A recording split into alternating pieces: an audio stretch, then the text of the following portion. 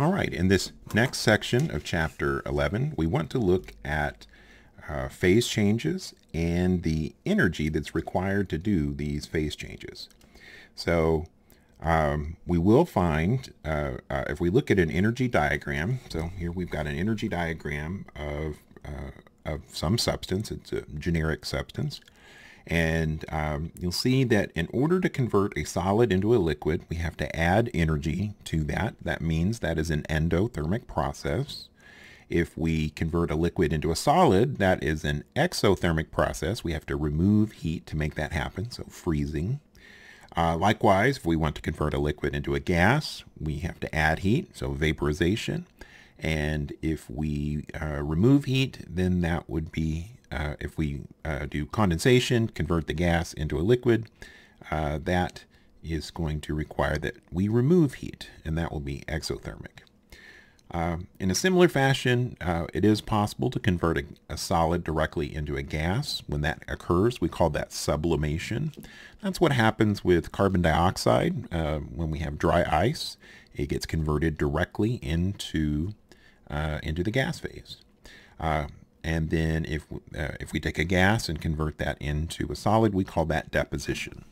Well, I want you to know each of these terms.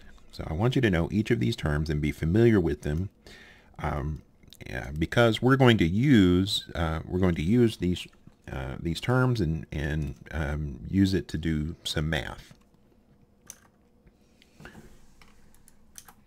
All right. When we look at the amount of energy that it takes to convert something from solid to liquid and then from liquid to gas, we'll always see that the heat of vaporization, which is the energy required to convert a liquid into a gas, that heat of vaporization is always greater than the heat of fusion. The reason for that is that when we're melting something, all we have to do is to increase the temperature of the molecules enough so that they can slide past each other. When we're vaporizing something, we have to completely overcome all of the intermolecular forces to get something to vaporize. And that is the key difference there. So that is the key difference. And then you'll see that the heat of sublimation, which is the amount of heat that is required to convert a solid into a gas, that's always going to be equal to the heat of fusion plus the heat of vaporization. All right. So now we want to look at some heating curves. Heating curves are simply, they are diagrams to help us determine how much energy does it take to increase the temperature of something and for it to go through a phase change. On this diagram, all of the vertical segments, well, first of all, let's look at the x-axis is heat and the y-axis is the temperature. This one is for ice, for just regular water. All right, and so all of the vertical segments are segments where we're increasing the temperature of a substance. So we're increasing the temperature of a substance that is not at one of its melting point or boiling point. So here we're increasing the temperature of ice from -25 up to 0 degrees Celsius. Once the temperature of the ice gets to 0 degrees Celsius, any additional heat that we add to it is going to convert that ice into liquid. So here at point B, we have 100% ice, and at point C, we have 100% liquid. Once all of that ice is melted, any additional heat that we add to it is going to increase the temperature of that water. And you'll see that that point ends at the boiling point, and that is 100 degrees Celsius for water. Well, at point D, we have 100% water, and at point E, we have 100% steam. All right, you'll notice that that is a big number because the enthalpy of vaporization is always a fairly large number. Here, any additional heat that we add to that gas phase water, or the steam, is just simply going to increase the temperature of that steam. All right, so it'll increase the temperature.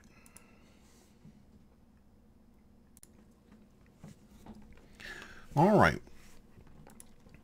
So you'll notice during the phase changes that the temperature does not change. Now, after we do this, I'm going to show you something. This isn't quite true, and I'll explain why that is here in just a moment. What we want to do is we want to be able to calculate how much heat is contributed, or how much heat we have to add to get through each of these segments from A to B, B to C, C to D, and so on and so forth. Well, for the vertical lines, they all have very similar equations. We've seen this equation before. Q is mass times specific heat times delta T. So Q is the amount of heat to get from A to B, so QAB.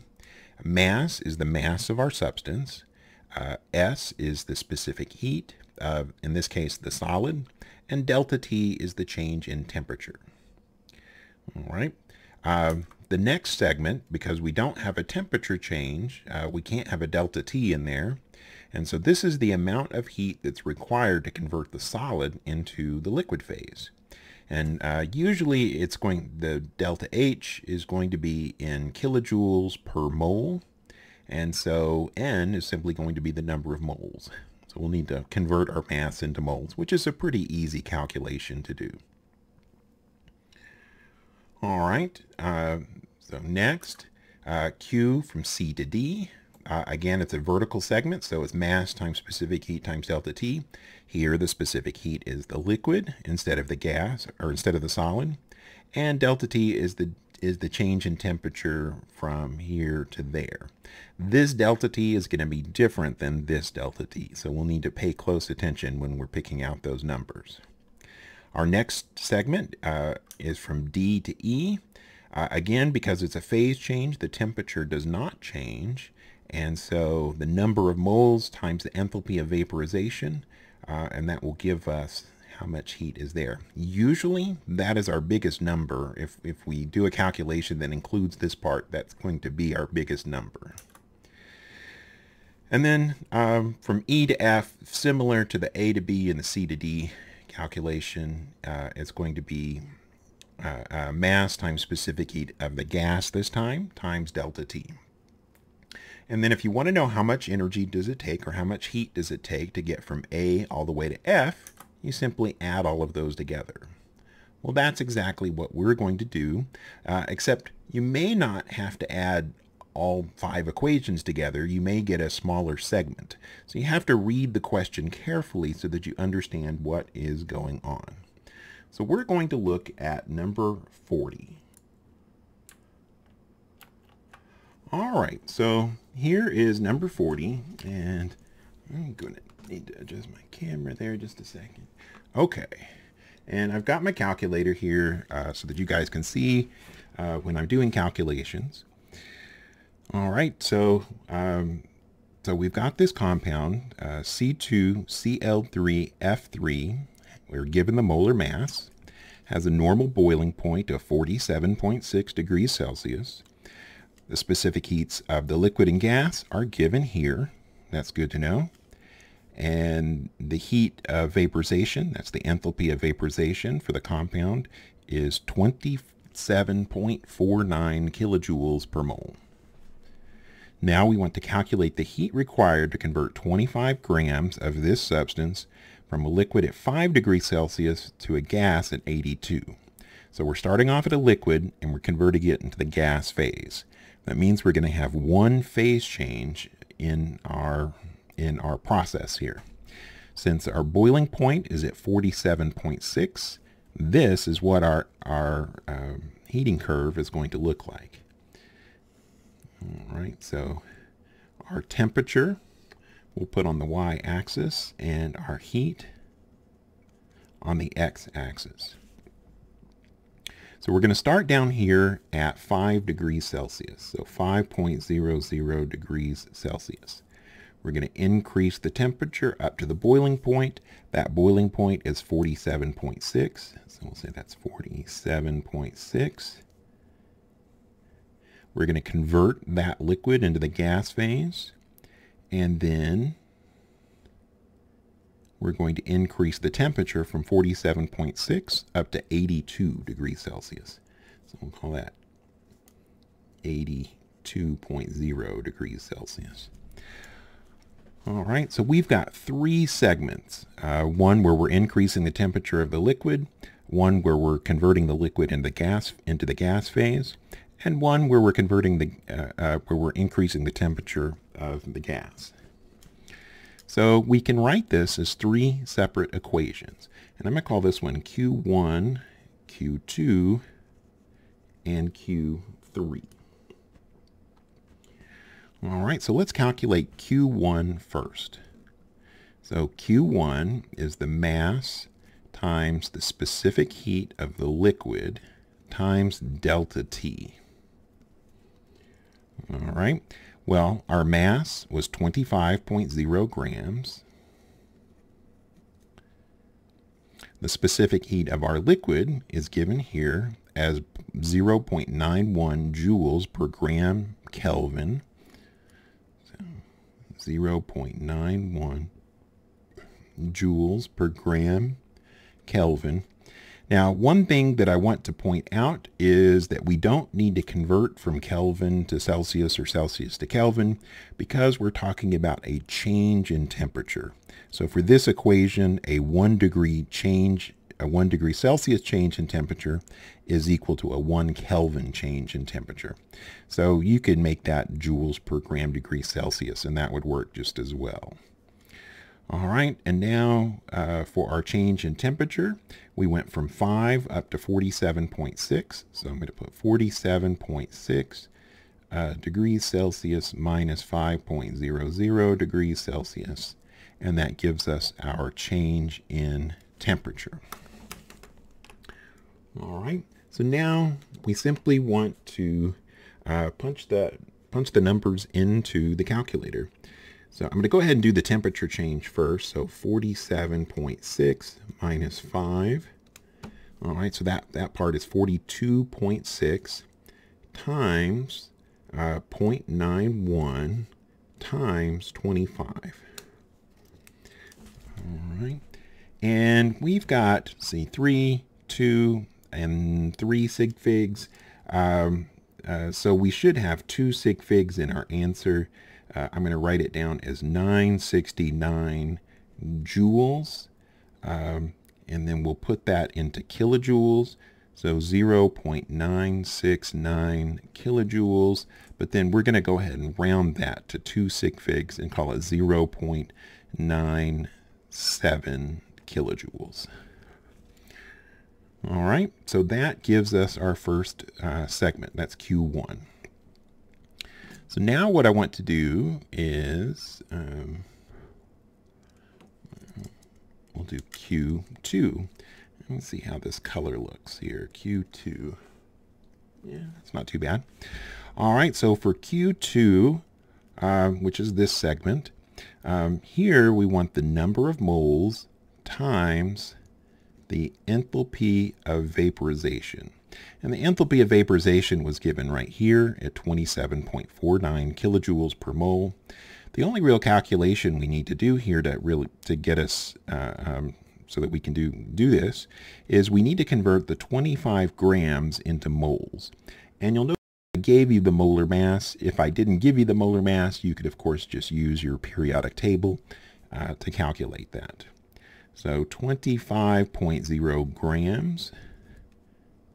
We're going to multiply that or divide by 187.37 grams per mole. All right, that converts it into moles. And then the delta H of vaporization is 27.49 kilojoules per mole. And so there you'll see that the moles cancel out. So now we'll just come over here and do the calculation. 25 divided by 187.37. Hit enter. So that's the number of moles. And now I'm just going to multiply that by 27.49. All right. And that gives us 3.6678 We've got 3 sig figs here, so we're just going to round that to 3.67 kilojoules.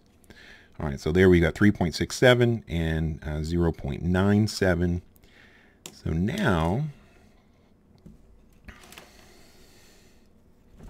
now we're going to do Q3. And for Q3, it'll be the mass times the specific heat of the gas times delta T. This delta T is going to be different because it's the temperature change from 47.6 up to 82 degrees Celsius. So it's going to be a different delta T. Also, the specific heat of the gas is going to be different. It's at 0.67 rather than the 0.91. The mass will be the same, so 25.0 grams times 0.67 joules per gram Kelvin. And then our change in temperature is going to be 82.0 degrees Celsius minus 47.6 degrees Celsius. All right, and so now we'll just punch those numbers in. So 82 minus 47.6, that gives us 34.4 for that part of it. So times 0.67 times 25, and that gives us 576. So 576 joules, which is 0.576 kilojoules. Since we only have 2 sig figs, we're going to round that to 0.558. So yeah, we'll make that 0.58 and transpose my numbers there. So 0.58 kilojoules. All right, so now we're finally ready to add all of these together to give us Q total. So Q total is going to be Q1 plus Q2 plus Q3. So Q1 plus Q2 plus Q3. And then we'll just put all those numbers in. So 0.97 kilojoules plus 3.67 kilojoules plus 0.58 kilojoules. All right, so 0.97 plus 3.67 plus 0.58. And that gives us 5.22 kilojoules. All right. And so that is how we solve that particular problem.